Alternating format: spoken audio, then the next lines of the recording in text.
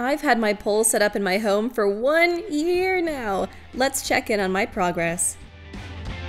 Let's have an airwalk to start us off, since I finally got it back after not being able to do it correctly for a few months there.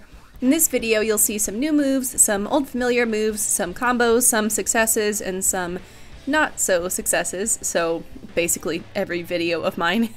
It's hard to believe we're finally at a year of pole progress!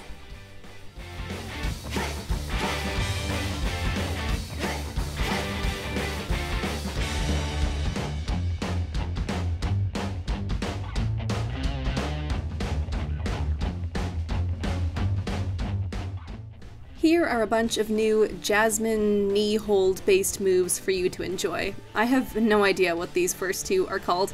As always, we've got some beauty and grace and some less than graceful moments, but yeah, the majority of my pole practice is these less than graceful moments, so that's nothing new.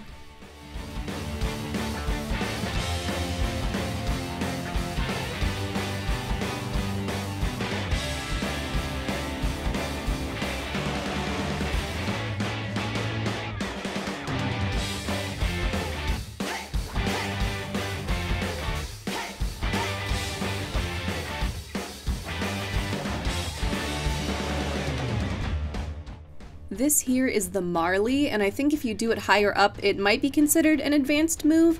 It's certainly spooky to think about being more than a couple inches off the ground while holding on solely with a knee pit and a prayer. And yes, that was maybe my knee or an ankle making its displeasure known. But I should note that I am doing very, very few advanced moves at this stage. I'm pretty firmly in the intermediate category, which I think is probably normal for about a year of home pole experience. So don't think that I'm trying to do these crazy advanced moves to prove to you guys that I've reached some sort of level or something. And I've been at this for a year, but some things are still inconsistent. Sometimes even basic spins don't go to plan, and again, that's normal. Ew!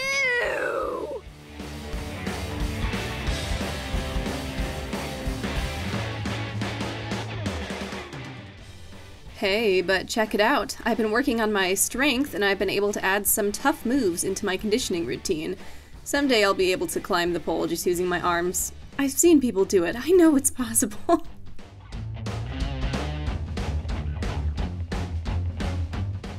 And here's how the flag hold is looking. It's looking like me revolving to the worst angle.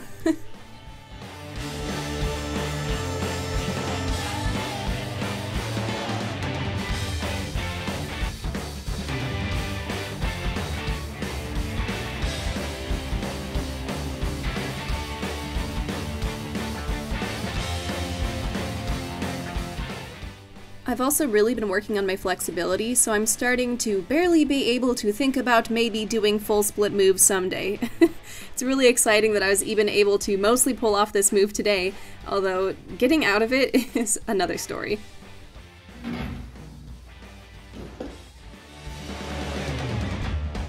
And of course, one of the main lessons of this pole journey, when you find success on one side, the other side is not a guarantee.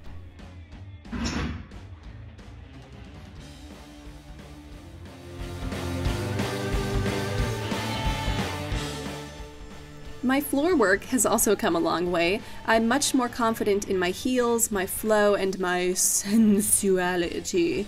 I mean, just look at her go.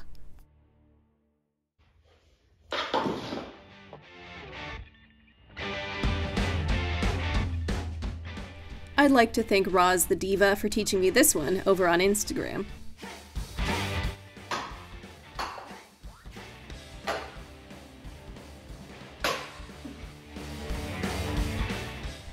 I should say, though, that a lot of my pole contemporaries have passed me by. Like, for example, a lot of my peers can do shoulder mounts and Okay, well that was the first time that happened. But anyway, many of my contemporaries who started their journey at the same time I did have left me in their dust, usually because they had the opportunity to train in a studio with an instructor. They're doing moves like shoulder mounts, aerial ballerinas, aerial inverts, and more, and I'm simply not there yet.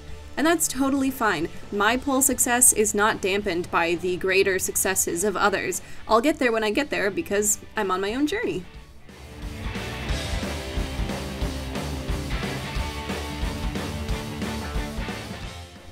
Okay, back to the Kelsey of it all. I'm working on new ways into old moves, so here's me trying to get into a Superman from an apprentice. This was the first time I got it to work, even a little, which is why you're seeing me react the way that I am. And remember, for every step in the right direction, there are like 100 failed attempts. Even though I've been at this for a year, sometimes my brain simply stops working as soon as I touch the pole, and I totally bail.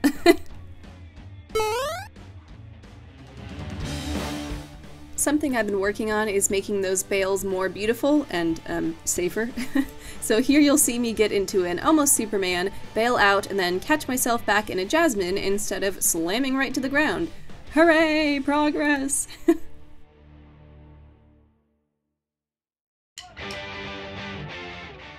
If my inversions are looking better, that's because I've been following the advice in Potato Gem's new video, but I'd just like to remind you all that this shit is hard. Even after a year of consistent training, it's not always a guarantee that an inversion will get me into the right spot, or even get me fully upside down.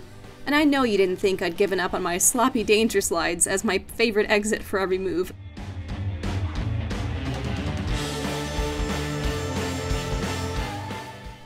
Here comes a beautiful example of how having a year of home pole experience does not make me a professional or an expert. This is also an example of why you should always use a mat. Oh.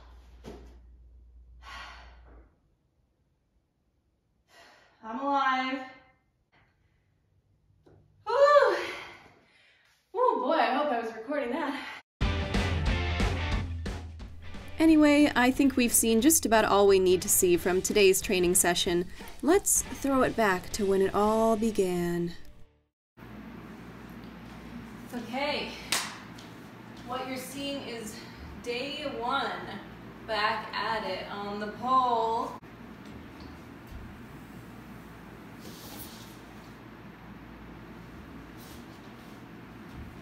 That's all.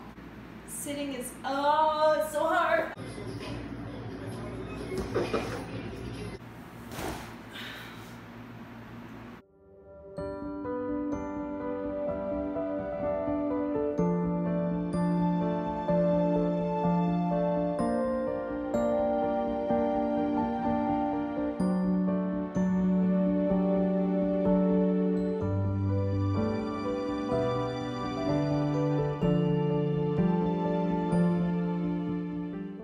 It's so special that I can look at this footage that I shot during my first couple of weeks of pole training and see just how much stronger I've become. I've also learned how to film horizontally and actually be in the shot, but that's just icing on the cake. It hurt so badly and was so frustrating to get back on the pole in early 2021 after a full year off to rebuild the strength that I didn't want to believe I had lost. After every session, I was dizzy, bruised, and pretty much in tears. Am I a perfect pole dancer now that I've had a year of home pole experience? Of course not. It still hurts like hell, and I still mess up way more times than I get it right. I pretty much flatly refuse to do static pole, and I still bail out of moves ungracefully and unflatteringly. I still spend most of my time wiping my hands on my ass or grabbing more grip aid. But this is my beautiful, imperfect pole journey, and it's not stopping here. I'm so proud of myself for how far I've come and how far I'll go. And I'm so happy that you decided to tag along with me. I guess all that's left to say for now is bye!